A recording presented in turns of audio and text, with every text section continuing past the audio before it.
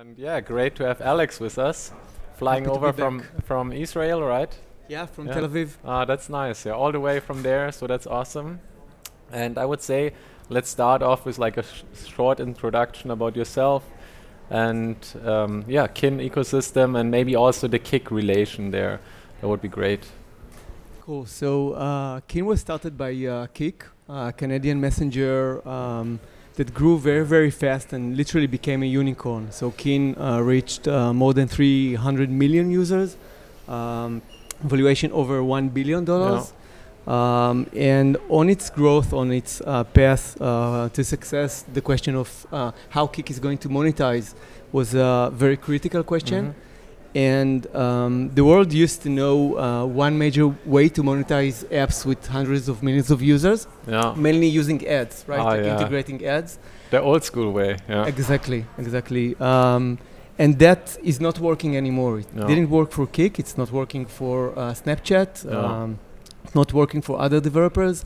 And the main reason is that this industry literally collapsed into a duopoly of like Facebook and Google, actually the only ones that are able to monetize, maybe now Amazon because they bought Twitch, but all of the rest, especially consumer apps, can't really monetize in an effective way. And on its track to grow and actually find an alternative business model, Kik issued Kin, the cryptocurrency. And this is how I started working on Kin.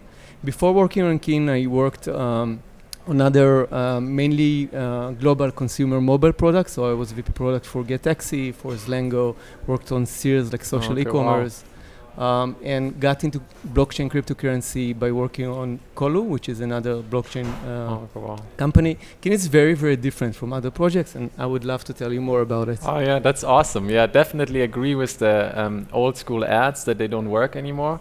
And that's what I've seen as well. And we talked before this a bit about mainstream apps. So I lived in California for 3 years now, and there I worked with a lot of the social apps as well.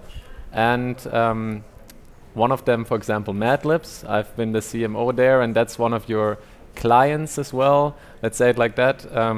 So yeah, very exciting to get a new way into ads or like an alternative way to monetize, because the old school system doesn't work anymore. Spamming apps with ads is just not useful, and actually social apps, a lot of them are really struggling right now. So this could be a solution for them, and that's why it's so exciting. So we really treat them not as customers, but more of as partners. So Kik launched Kin, but now Kin is integrated into more than 30 different apps. Some of them are big and well known, like Perfect 365 and Madlibs. Swelly is another good example. And some of them are new apps being created by our amazing developer community. So even today we have like developers in the audience building apps that integrate Kin. Kin, the chatbot is just one example. It's an app that allows users on Twitter and on Reddit to tip each other for the help they're giving each other. And we see tremendous growth through Kin, mainly because of other developers. So Kin is not building an infrastructure, is not trying to replace a fiat currency. It's literally enabling developers to integrate it as a currency and use it as an alternative business model and as an alternative user experience for their users. Oh yeah, perfect. Yeah, very exciting, definitely. And I think Kik it's great because they're always one step ahead, I feel like.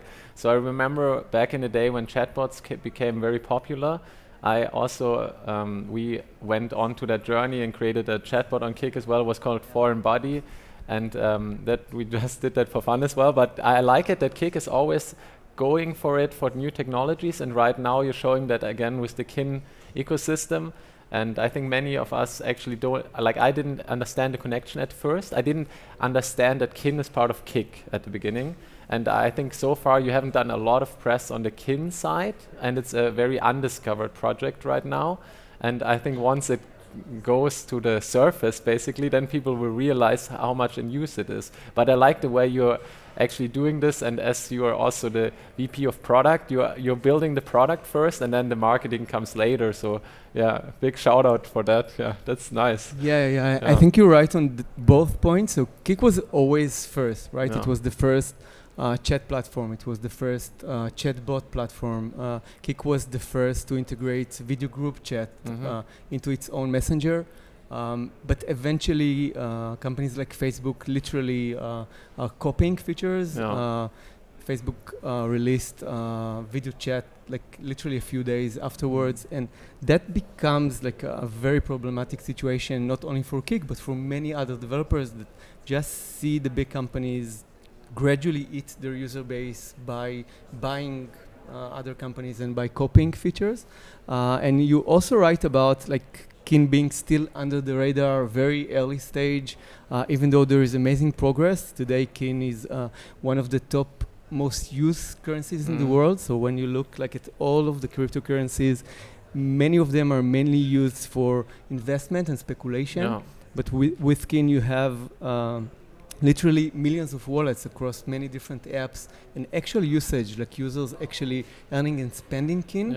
And that is super exciting, and it brings with itself like many different challenges, both technological, scale, and obviously like user experience, and how will millions of users end up using cryptocurrency for real, not only as an investment or speculation. Yeah, great points there again. Also on the first point, I think in general Facebook can't be the first one, so they try to be second because they won't have someone else try it first and see if it works. And so they usually just have someone else do it first, and then either they buy the company or they copy it themselves. So we've seen that many times. That's when everyone in the startup scene is always scared. When Facebook copies you and does something similar, then you might get crushed. So or it might work and then they want to buy you, so of course. And then on the real usage, I think that those are the coins that will actually arise now, and those are the ones that we are looking for, everyone is looking for right now. So that's really exciting. And then let's talk maybe about how you shifted from the ERC20 model and raised basically the ICO was that model, and how now you introduced your own blockchain. Like I've never heard this before, so this is also quite new to me, for me. So maybe you want to introduce us to that and why you actually did it. Yeah, so maybe I'll add just another small point around Facebook. I think that the exciting thing with cryptocurrencies and blockchain is that they really allow an alternative to the centralized and big entities by decentralizing the power. And Kin, like the Kin blockchain, is literally run through nodes that each one of the developers is running. And I think that gives more power to the developers. And the network effect is very important because like at some point Facebook will probably launch its own currency. But I think that by then it will be more beneficial for developers to allow the usage of Kin, because as a user I can earn some Kin on Kik, go on Perfect 365, use it there to award makeup artist on 365. They can take it, go on Madlib's award, like music creators on Madlib's. And many different apps can get value out of that, and the value will not stay centralized. So that's very important. Our journey with Kin, the currency itself, was very interesting. We started on Ethereum, like you mentioned, and very quickly we discovered that we couldn't scale. We reached like 5,000 wallets, and at 5,000 wallets, CryptoKitties hit. I think I mentioned it yesterday as well. And literally transactions stopped going through, and transaction fees went really high, and it became impossible to allow daily usage of Kin. So we started to look for alternatives. Our mindset is always like try to find a practical solution because we have real usage, and the immediate first step we did was to use the Stellar blockchain. I'm sure that the audience knows most of the projects today on the infrastructure layer are open source. Many of them are forks and extensions of like other projects. So eventually we ended up forking the Stellar blockchain, customizing it to the unique use cases that we see for online consumer usage.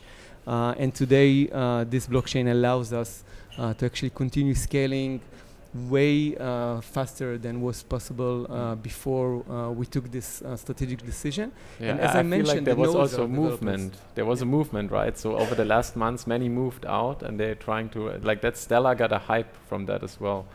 So I felt like Stellar really, people started talking about Stellar more and more, and so So we saw Ethereum fading a bit back over the last months in terms of like not just value, but also like how much people talk about it. So and of course it has a lot of downward pressure from the ICOs who need to sell Ethereum. But yeah, I think that many of the projects we see today are really focusing on the infrastructure layer. They are trying to build better, faster, more scalable, more private, more smart contracts, blockchain. I think that Kin is very unique because we are focusing on the application layer, on actual like usage, actual use cases. So we're more like the Netscape of the industry in a way. And also Kin is different because we're not trying to replace PayPal or Visa or the US dollar or the pound. We're literally focusing on changing how value is being used online because the pain today, like the internet we know today, is not the internet we used to know when the internet started, and the pain is not only for developers, it's also for creators and for us as users, right? Because we become the product. Our data is being like targeted and retargeted, and there are many challenges in the way the internet works today. And then one question, I don't know if you can disclose that, or if you look at the monetization and compare it to the ads model, can you see already give us some numbers on what you're seeing? Is that like, is it working better than ads right now? And how are you seeing that for a normal consumer app monetizing with Kin now? So I think that the important part is really the change of the mindset and really trying to understand this new business model. I think that the industry is still very, very young. Like you mentioned, our main focus for Kin is not like on the marketing side right now or creating a hype, but getting the actual usage. Kin will be listed eventually on the major exchanges. But the business model at its core is very similar to maybe how miners get value from Bitcoin, right? So Kin, like Bitcoin, has a limited amount. 10 trillion Kin will be issued eventually, no more. And then Kin is being released not to miners, but to developers. And if there is enough demand and enough usage and the value of Kin stays stable and grows, developers will be able to sell their Kin back to the market and actually use that to monetize. So today, our developers are getting grants and awards in Kin. In the future, we'll have this like almost automatic with the Kin reward engine. But right now, it's only the start. It's only the beginning. And what we see is that most of our developers right now are holding their Kin. They are not immediately using that to monetize. Yeah, that's good. So it's kind of it's more than beta version, but it's like it's working and all of that. But right now they're not trading it. They don't live from it really right now. But I think that the important part is the actual usage. So developers are integrating Kin and users are actually using Kin. Kin is not so much used for trading at this point. I think that our entry way is very different from other projects. We're not focusing on the price of Kin or encouraging anyone to buy Kin. That's not what we're doing. We're focusing on actual user adoption, on the user experience. Because when you think about an app like Kik, introducing a cryptocurrency to millions of users is very, very challenging. We spoke yesterday with Opera and CryptoKitties, and you can't give a regular user like our parents or siblings, a cryptocurrency when they need to deal with private keys and backups and restores. And they lose them, and so the we try to grandma make forgets that where easy. to put it. Exactly. Where to put it. Exactly. So that's a big challenge, like doing that in a good enough user experience. Yeah, I think that fits the topic again, to get mass adoption and with developers, basically, because you're going the direction of giving the tool to the developers and then the community will learn how to use it. So actually a great way to get it out there and then get people, it's kind of educating people as well. Yeah, exactly. Like we really believe that developers know the users the best, they know the user experience, and we're there to provide the SDKs, the APIs, the tools, the case studies, the success stories, but eventually this is the beauty of blockchain and crypto. It's decentralized and developers can choose their own implementation and the way they want to integrate Kin as a currency. yeah, I think there, like it would be great if you, for example, on the website showcase some examples on how Kin is implemented, yeah. Because you showed me before, and then I understood it, like how it's implemented and all of that with some examples. I think that shows it very clearly then. Otherwise, it's hard to grasp for people what the monetization looks like then and feels like for the consumers as well. Yeah. Yeah, so I showed you before the experience of Kin inside of Swelly, which is another app that integrated Kin, and the experience is very good. And what we do is we really publish a lot, like those case studies, mainly on our Medium channel. Yeah. So if you go there, you can actually see like screenshots and like demos of different apps and the way they integrate Kin. Oh, okay. And that's a great resource. Oh yeah, that's awesome. Yeah, I really like it, definitely. I worked with a lot of different apps, and I will tell most of them to try it out, definitely. I think if there's a way, they should all try it out, yeah. Because I know some apps that still do it with ads, yeah, normal ads, and it just doesn't work. But that's the last resort, and that's when people don't know what else to do. Yeah, so I hope that if the system works and it establishes itself, then I hope that this could be a very good alternative, also where they then make a living from that. Yeah. So they sustain, because the companies need to sustain, and otherwise social apps usually go bankrupt if they don't raise the next funding round. Yeah. Another interesting angle is the creators. So when you think about it, most of the content today on the internet is created by actual users. Like all the videos on YouTube, they are not created by Google, they are created by actual users. All the playlists on Playlist, for example, are created by users, right? All the articles on Medium are created by Medium. All the GIFs on Giphy are created by Giphy. And those creators today are also struggling to monetize because they don't see the value that the big companies see. We can think about a GIF creator on Giphy like reaching 200 million views, but not seeing any value out of it. And like if users will use Kin to award creators with like microtransactions, a creator can receive tons of values from hundreds of thousands of followers, and that value belongs to the creator. No one takes a cut, no one controls that value, no one can take it away from the creator, and that is also very, very powerful. Yeah, amazing. Yeah, I've seen that as well. Basically, a creator, if they have 1 million views on their Facebook video, it doesn't mean anything. Like they can still, like it doesn't mean anything. I know people who have because that's what I do, influencer marketing for Silicon Valley, and that's why I work with all these social apps. And then I did the same in the crypto world with CoinStats. That's the second largest crypto app, and I'm the CMO there. And so basically, the creators, for them to monetize is also a very interesting way to do that. It's very huge differences. Like there are people I know that have tens of millions of views, but they make zero or almost nothing from those views. They go for like comedy, social, very viral content, but it's so hard to get any monetization in there, because once you monetize or put a brand in there, sometimes it doesn't go viral anymore then. So there's always a trade-off. We see today creators like already going this path. So creators today are literally asking their followers for donations. Like, can you follow me on Patreon? Can you donate through PayPal? But we see the beginning stages of creators telling their followers, can you follow me on a place where I can be awarded with a cryptocurrency, right? Because then I don't need to beg for a donation, and the value is literally mine, right? So we can imagine a future world where like you publish an article on Medium, and instead of just getting claps, you're getting Kin from tens of thousands of users, and you'll be able to take that Kin and award like other creators in different apps. So we create this decentralized network where value itself belongs to the users and creators, and it allows developers a better way to monetize instead of selling their users' data.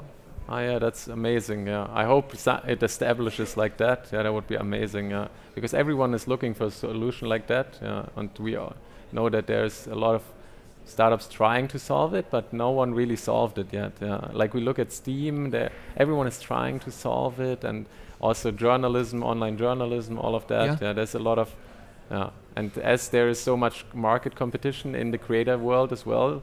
And also on Instagram and all of that, everywhere the competition is very hardcore and fierce, and usually only the very big ones, it's like social. The big ones, they succeed, the small ones have a very hard time, and this could maybe give the power back to smaller ones as well. Yeah. That was a key learning for Kik. So Kik at some point issued Kik points as an internal currency, but as long as it worked only inside of Kik, right? It was this closed garden, and it had no value outside of Kik. It wasn't interesting enough. It couldn't grow. I think that cryptocurrencies, the way we implement Kin, provide a very, very different option, because Kin works across different apps, and I think that's a major source for the value. So we're not building a standalone product or a closed ecosystem. We're literally empowering developers and encouraging them to integrate Kin instead of like doing their own ICO, or instead of going to ads or subscription business models. As a way to grow value for the entire ecosystem, because I think that if many developers integrate Kin, magic happens, because now as a developer, I don't need to lock you in as a user, right? Like in the past, I had to make you stay. Try to lock them, lock so that you can see more ads and click on ads, but now I can literally tell you, hey, did you know?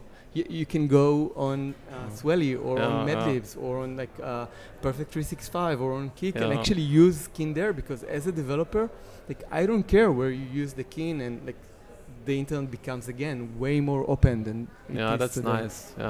Yeah, like we've seen it everywhere. People are trying to hold users, and they don't allow like outside links usually gain way less traction. Like they're trying to hold them back in the algorithm. So that's a good way to bring this all together. That's amazing. And then what's the plan for 2019 now? You like try to get as many developers to jump on board, create awesome products, and then get them to use it. And then also you wanted to have the move to the own blockchain fully, right? Full move. And then, so what's the, and then? So our main focus is literally on scaling, both scaling our blockchain and getting it more decentralized, so getting more federation nodes running, connecting eventually Kin to the major exchanges, but the main focus is really helping and enabling developers to integrate Kin, to build their own apps with Kin, both existing apps that already have like millions of users and new apps. So I'll give you like one example. We partnered with Unity, the biggest engine for game developers, and we're introducing in the next few weeks Unity plugin that will allow game developers to integrate Kin into their games and into their apps. So this is our main focus, really enabling developers and scaling the ecosystem as fast as possible. Yeah, then definitely good luck with that. And I think it's amazing because small developers like the Mad Libs guys, I've been working with them for like since 3 years now, and they had a hard time to monetize it. It was not easy, but this hopefully this really establishes itself and can help developers. That would be amazing. Like they have millions of users, but to make money with those users in a social environment is very difficult. So good luck with that, Alex, and then hopefully we'll hear a lot from you in the future. Thanks. Thank you, Chris. It was a pleasure. Thank you, everyone.